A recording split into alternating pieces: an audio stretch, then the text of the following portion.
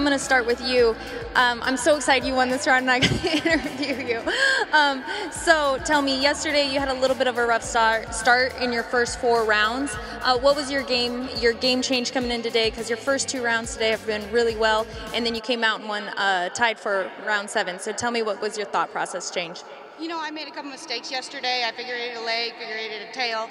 And so I really didn't change my game plan. I like to go at every round, but probably the difference maker was my lucky rock my nephew gave to me. You know, he had it yesterday and I didn't have it in my pocket, but I did today, buddy. That's awesome. Thank you, Kirby. Gonna make me cry. Anna, so tell me, you just won round 6 and you came out round 7. Would you say you're a little bit on a hot streak?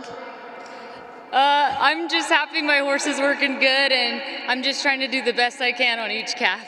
Excellent, excellent. Tell me, so you go from one side of the arena to the other. Is that kind of a little bit of a change in such a short amount of time for you? It's definitely an adrenaline rush. Like, it gets your heart pumping. Excellent, excellent. And Martha, you came in winning the average or leading the average in round 7, and you just came out swinging. No safetying up for you. Tell me your thought process there.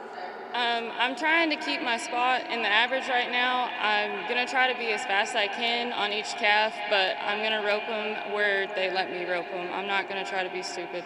Excellent. That's always a good game plan. Good job, ladies. Congratulations on your round 7 win.